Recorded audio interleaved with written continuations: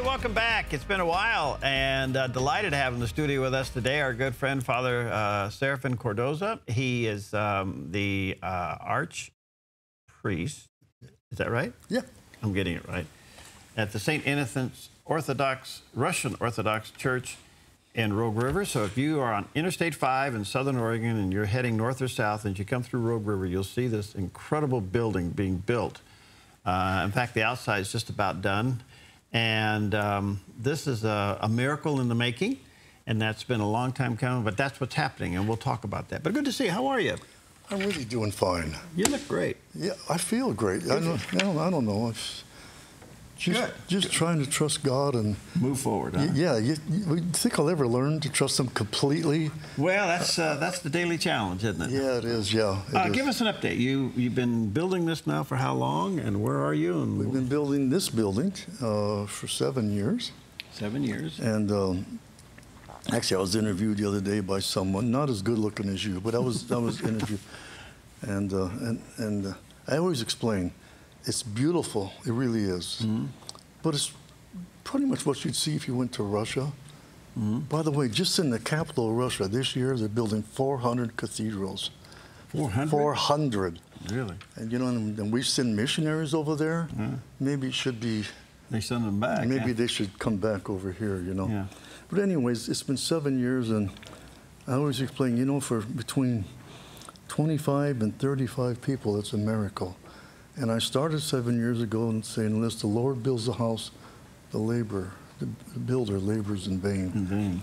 And I, to this day, I believe it. To this day, I believe that truly is going to be an evangelistic picture of heaven. My dream, Perry, is your dream. Everybody touches heaven. Mm. And that's been my dream, that when people, you know, thousands of people every day drive by, yeah. And I purposely put it out there where they'd almost run into it, yeah. that they would think that there's something other than this planet. Mm-hmm. There's even something other than what we are and what we do. I come out of the post office the other day, and this gentleman, many non-Orthodox, 99% are non, mm-hmm. They're good Christians, they're praying for me and all so on and so forth. He says, every time I drive by your church, it makes me think of heaven. Good. And I said, that's exactly why they're built that way. Well, it's white with gold trim and just vibrant blue cupolas on top, the mushroom things. Yeah. And it's just beautiful. All right, so you're pretty much done with the outside. I know you got a lot of landscaping to do, but inside you're still kind of in the raw. We're still like we were, Perry. Mm-hmm. We're still... it's not that we're broke. We're one step closer to that. Yeah. But we have the inside to do. In Orthodox churches, temples, replicas of heaven. Mm-hmm. Inside, we represent the saints and represent all the Gospels in picture. Mm-hmm. And so we have a lot. We have trying to find an electrician. Anybody you talk to now, they got 4 months before they even talk to you. Yeah. So we're having a difficult time. We have everything else for the inside, I think, as far as mechanical. We need an electrician. We're going to need someone to do the sheetrock. These are expensive items, but that's where we are. All right. Well, let me just say, our viewers and listeners, you can go to their website. What is it? Which website? It's St. Innocents Orthodox. There's a picture of it, the outside and the inside. Oh. So anyway, St. Innocents, Orthodox Church, and you can check it out there. There it was in the snow. Absolutely gorgeous. So anyway, help them out. Get the bells going. Let's get the inside built. Let's get this all taken care of, okay? Hey, I want to talk to you about something. Yeah, of course. I'm really concerned about the discourse of our culture. We have become anything but civil. The acrimony is unbelievable. The disdain for one another, the division. And you know what? A lot of our fellow believers are caught up in this. And I'm really concerned about it. God called us to be the thermostat, not the thermometer. We're to set the culture temperature, not react to it. But we're caught up in it. Have you ever talked about that in any of your homilies, about being civil? All the time. Perry, we're supposed to bring the church, the people of God, where we worship, how we worship, what we look like, what we sound like. We're supposed to bring it into the world. Remember, I'm a former evangelical pastor, and I'm thankful for that. But we brought the world into the church. And that's exactly what happens. And so, yes, you know, I speak to people all the time, and so do you. And how many do you meet? 9 out of 10 are turned off from church. They're turned off from people. They're turned off from, you know, I'm a non-practicing this. Yeah. I'm a non-practicing. How are you a non-practicing? You either are or you aren't. Right. Yes, and our culture is mixed up. You know, just being civil. For the last several weeks, it's been on my mind.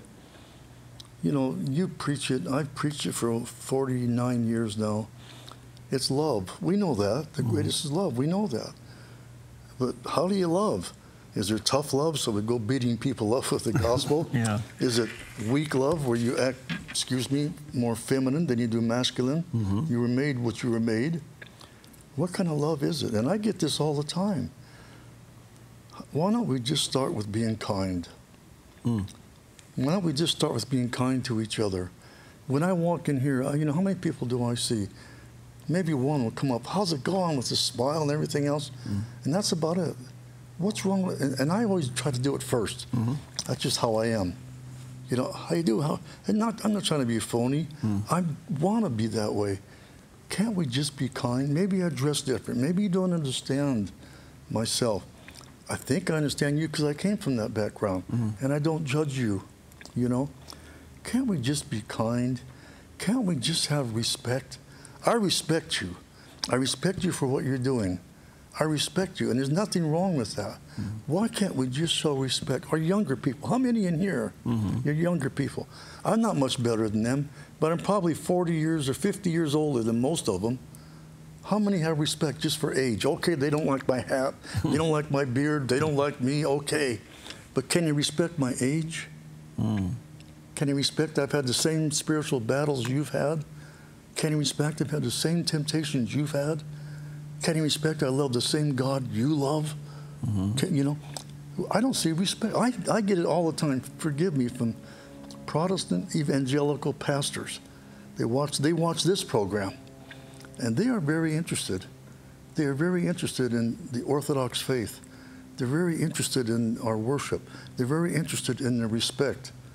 They're very interested in the respect we have for heaven. They're very interested in the respect we have for the kingdom of heaven. They're very interested in why we respect even the saints, those totally sanctified men and women, you know? And I see a total lack of respect. I wonder if our churches are at least somewhat accountable. I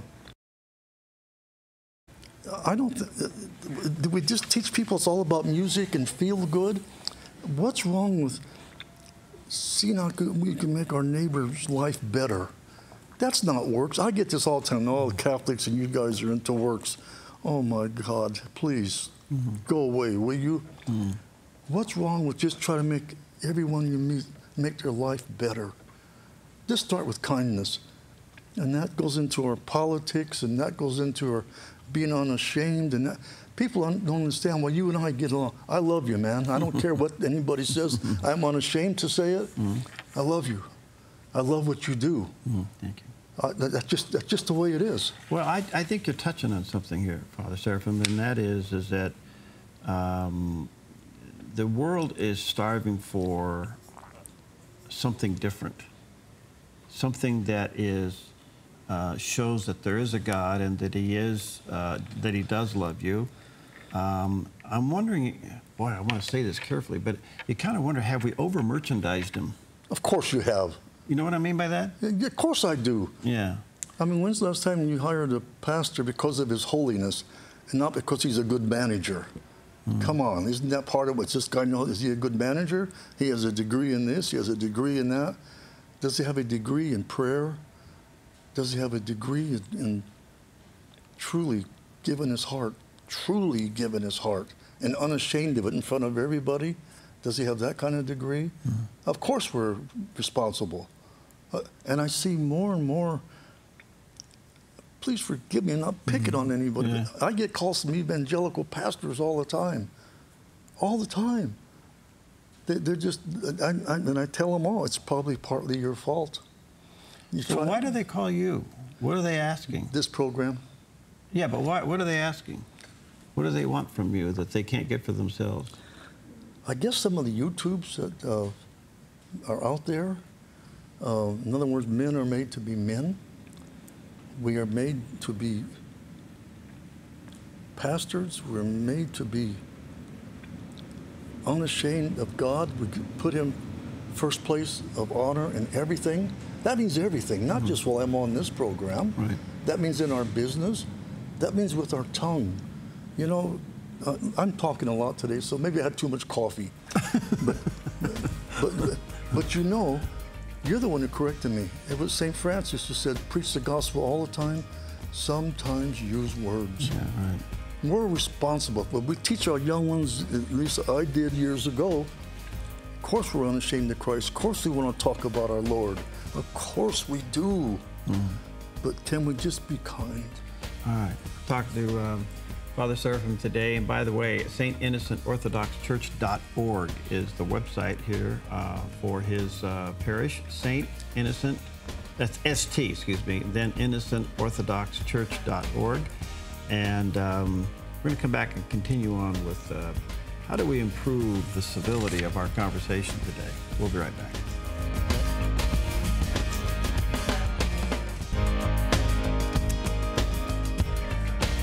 Welcome back. What a delight to have in the studio with us today our good friend, Father Seraphim. He is the priest at the, I should say the archpriest, at the St. Innocent Orthodox Church in Southern Oregon. And that's also how you get to their website, St. ST, and then InnocentOrthodoxChurch.org. And if you're in Southern Oregon, everybody knows who this person is, because out on Interstate 5, just as you enter into the Rogue River area, you'll see on the east side of the freeway the most beautiful building that has now come up out of the ground. It's only taken 7 years to get this far.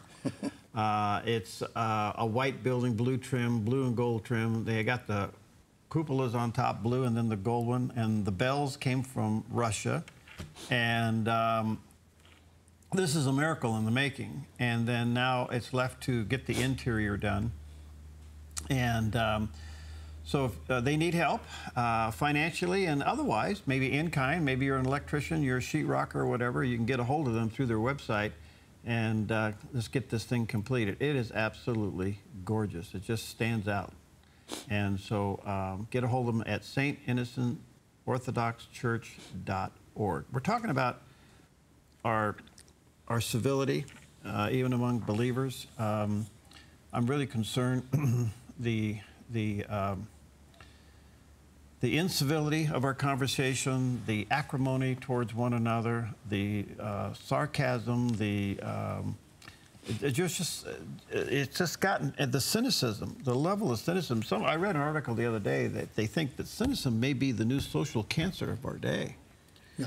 And I'm thinking, well, that's an interesting way of putting it. It's kind of like a stage 4 cancer in our culture. Yeah. And what concerns me, Father Seraphim, is that our witness as believers goes. It's just out the door if we get caught up in this. It's not that we want to be snobbish and arrogant and above it. We want to be loving, but we can't enter it. And I got to tell you, I think it's becoming a real struggle for a lot of us. It is. You know, if we're not careful, we make our faith external, and it is. Witnessing, of course we witness. Yeah. Preaching, of course we preach. What you do, may God bless you, of course. But you know, the battle really is in our hearts. Mm-hmm. And I think maybe we need to talk a little bit more about the battle is in our thoughts. If we would start with our thoughts, if we would, you know, sometimes we minor in the majors. Of course, adultery and so on and so forth. Of course, we all know that, drunkenness. Mm. But how about judging one another? You know, I'm not saying if a person is doing wrong, you know, that's wrong, you're beating your wife. What's wrong with you? Mm. I'm going to probably try to stop you. But I think it's just judging. This judging, you know, I dressed this way for 49 years now.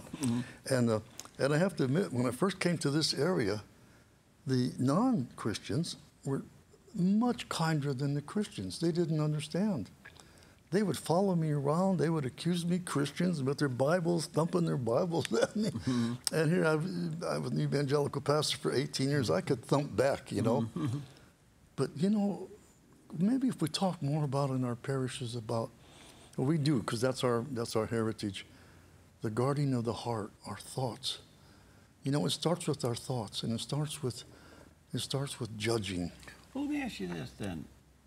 And I think you're right. I think that there is a struggle between heart and head. You know, what's wrong putting your head in your heart? Yeah, well, there you go. There's a struggle, but is part of our struggle because we don't necessarily, let me rephrase this, that maybe we have lost the understanding of the holiness of God? You hit it. Now, your church, that's where I started almost 50 years ago, they preached holiness. And it was really a teaching of holiness. And I mean, it was holiness. And I had to, maybe it went a little bit over, a little bit this way. But you know, and yeah, no drinking, no smoking, blah, blah, blah. Okay. But they really preached the external. And they preached sanctification. And that got me. This idea that I could truly give God not the bottom part of my heart or the top or the middle, but all of it. This idea. And yes, it's going to be a struggle till I die with my thoughts, with all of us. Why are we not honest with each other? Why can't I tell you I had this dumb thought? Pray for me, because that's where the battle is. Most of us won't admit it, especially the Orthodox do, because we have a great teaching on that. And we have a weapon for that. You know, it's the mind and the heart. Lord Jesus, Son of God, have mercy on me. Have mercy. Not that I'm a bad boy, I'm no good. Be all you are to me. Because he knows our thoughts, our intents, and our purposes. Our heart has a brain. It's not just a conscience, it has a brain. And I think if we would preach more about heart, we'd catch ourselves being more kind, less judgmental. When I walk in this place, I'm not picking on anybody here. But you know what? What's wrong with the smile? Okay, so let's go back to this. That would suggest that our heart is possibly polluted. Yes. Which would require us to be honest and saying, wait a minute, I can't let this be. I got to get this out. You got it. And that comes to something that your tradition, Catholic tradition, does, I think, very well, this thing called confession. Excuse me. Yeah. That's the tradition of the church since Christ. Okay. Since you know the scriptures better than I do, although I don't want to admit that. But somewhere, no, I'm just kidding. Somewhere in the scriptures, confess your faults one to another, you will be healed. Yeah. Somewhere in the scriptures, after our Lord was resurrected, whatever sins you forgive, they are forgiven. He's talking to his apostles and their successors. Whatever sins you retain, they are retained. Whatever you forgive on earth is forgiven in heaven. Whatever you don't forgive on earth, and it starts with forgiveness. It's interesting. You know history better than I do. But what did that early church do? We were talking about oneness and love and kindness. And it happens during most revivals, by the way, real revivals. You'll know when it's a real revival. The people would confess their sins out where everyone could hear. There was that kind of love, that kind of non-judging, that kind of obeying the scriptures. Confess your faults one to another and you will be healed. Well, that's the first part. Yes, it's not just Catholic or Orthodox. That's church tradition. That's all the way back to Christ. If it was my tradition or man's tradition, you can go to a psychiatrist and do that. Okay. Psychiatrists can't touch that deep of your heart. Only God can. Excuse me. Okay. Excuse me. I don't mean. No. I think this is the issue, because we can't be kind if we don't have kindness in our heart. If it's being blocked by something. Yeah. Out of the heart, the mouth speaks. Yeah. So if all of this animus words, expression, and language is coming out of us. It's because we haven't come clean to, maybe we haven't come clean before God. Confess your faults one to another. So they did confess their faults one to another. And then, of course, you know, the Romans sent spies in to see what these people were doing. And we have a report way back to that time. And the spy came back and said, like a bunch of frogs around a pond, they croaked their sins out where everybody could hear. You see? And all of a sudden, the people that say I'm a non-practicing started to come into the churches. So you don't want to confess your sins to people that are non-practicing. They may go tell the world. And so the priest, who just represents the people, he is not any better. A servant of God, I hope. He just represents the people. All he is a witness. And if you could ever hear the prayer, Perry, I could say so many good things about you, but I won't because I'll embarrass you. But I have seen more healing, genuine, mental, physical, spiritual healing during the confessional. And before I was Orthodox, I used to go to these prayer meetings and healing services. I did all that. And I saw some stuff. Yeah. And by God's grace, you know. It was real. Yeah, it was real stuff. Yeah. But you know, I think when we got so smart that we were depending more on the psychiatrists and psychologists than we were the grace of God and humility. Perry, I've told you a lot of things, and I probably gone overboard as an Orthodox. I have no problem confessing my faults to you and asking your prayers. I have no problem. My confessor is another priest because he's been blessed with that. Okay, he's not any better. He's a witness, just like I am. So we have confession. You commit adultery where? In your heart? Didn't he say that's where it was? How many people are stuck with a computer watching something they shouldn't? If that's not adultery in your heart, I don't know what is. And until that is confessed, and you know as well as I know, they don't get over that so quick. Yeah. And it's more than just mental, it's a spiritual thing. And I hope hope someone's listening. And you better get the confession quick, and you better really get to a place of repentance where you truly make a total change of everything and start going the other way. And then, unless you eat my flesh and drink my blood, you have no life in you. And then you take the body and blood of Christ. It's not just Catholic, it's not just Orthodox, it's not just Episcopalian or whatever. The church, our Lord said it. And that's exactly what they did. They went to confession, and they received the body and blood of Christ. And that's a lot to do with. Look, I have one leading psychiatrist in Boston. That's my spiritual son. And I have one, I'm not bragging, but I have one leading child neurosurgeon, my spiritual daughter. They have a confessor. These people are truly godly, but they have their confessor. And that's what keeps them on track. And everyone, I know we talk about accountability, I know, and we had accountability groups. It was different when I have to tell you, when I went to a priest and I heard that saying, "May our Lord God and Savior, Jesus Christ, forgive you, my child, all your transgressions. And I, the unworthy priest," he mentions his name, "by the grace of God, forgive you for all your thoughts, words, intentionally or unintentionally, and intentions, non-intentional." And he makes a sign of the cross on your head. And in the name of the Father and the Son and the Holy Spirit, you know it's God that's touched you. If the priest believes it, if the person confessing believes it, miracle after miracle. I know our churches now, again, they're all into teaching. You know what? I wonder if that's the answer. I wonder if the answer is more just being honest. Well, I think the world is hungry to see something more from the church. That's the sense I feel, you know, and it has to start with let me say to our viewers, we're out of time, we could talk to them all day. StInnocentOrthodoxChurch.org is the website, and you can go there and learn more about the church, and moreover, help them finish this building. It is a testament to really the whole Southern Oregon region. StInnocentOrthodoxChurch.org. Thank you, Father Seraphim. Good to see you. Good to see you. Okay. We'll see you next time.